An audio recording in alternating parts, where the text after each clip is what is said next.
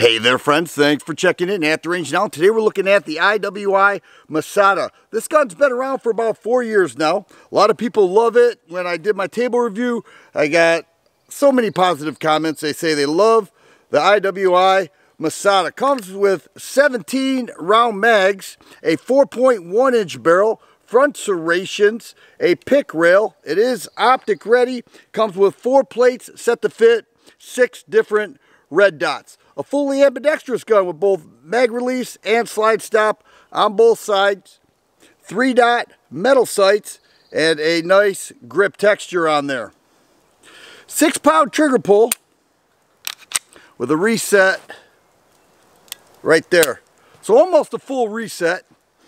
But one of the things that I heard with some of the responses from my table review was that it shot low out of the box. So far I've taken one shot with this at about 13 yards and it fired pretty well dead nuts. So we're going to check it out now. I'm about 10 yards away.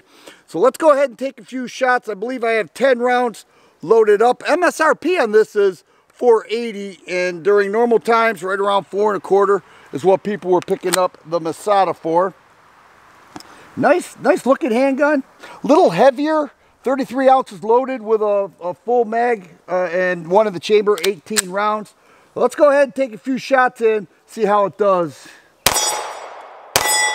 Those were low.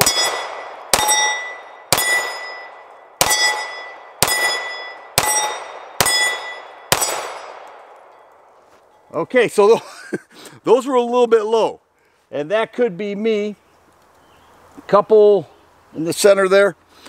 But I'm going to go ahead and try that again because I want to see what the deal is. I don't think there's a problem. You know, it could be a shooter. This is only my first time shooting it, and those were the shots that I've taken, minus the one that I took earlier. All right, same distance. I put some fresh paint on there. Let's try that again. See if this shoots low or that was just me. I'm going to slow down this time. That was low.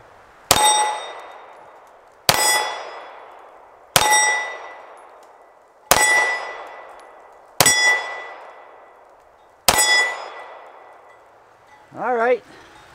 Well, I can't say that it was low. Let me go ahead and zoom in a little bit there. I don't know. Would you say that's low shooting? I wouldn't.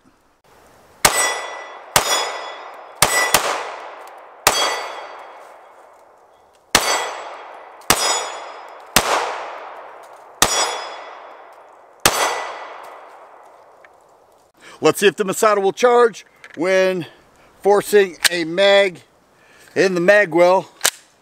And that time it did. Let's do a Limp test.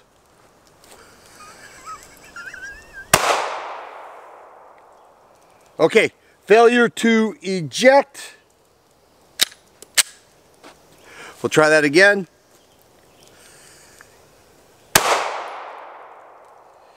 Failure to feed that time.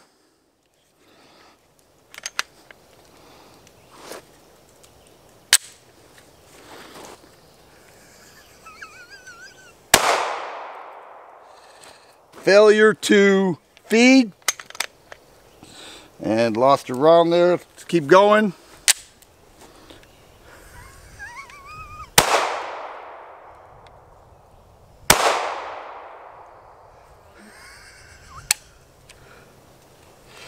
What happened there? Okay, failure to eject. So the Limp test isn't working too well with the Masada. Let's try it again.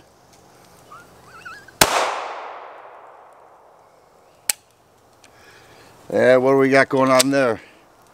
Failure to eject. Now, this could be a new gun. It could be.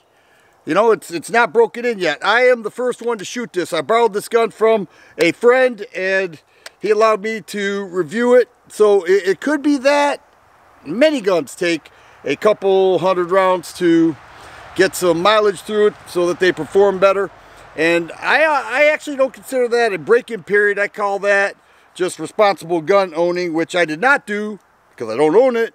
But this is the first time that it hit the range. and I missed my last shot. Oh well, I guess that's fitting with the Limp wrist test because the Masada did not pass.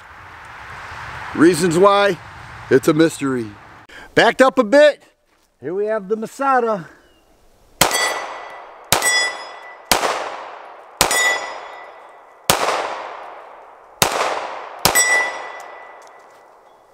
Yeah, not too bad. Well, there it is, guys. IWI Masada.